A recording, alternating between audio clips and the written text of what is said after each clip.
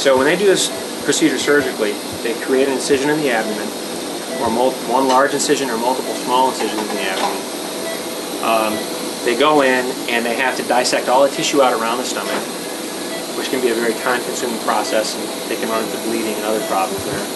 And then once they actually expose the tissue, then they have to perform a surgical procedure. Maybe use a stapler and suture to try to sew the stomach down from the outside to make everything smaller. Whereas opposed to the way we're doing it, it's from the inside, and we don't have to actually go through the abdominal wall.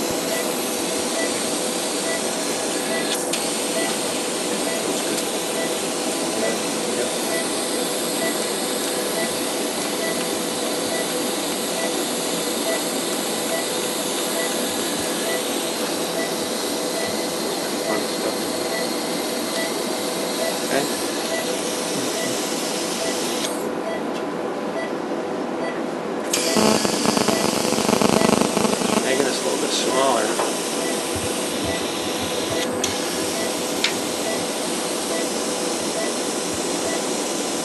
Looking good. Now we're going to go back and do some more suturing.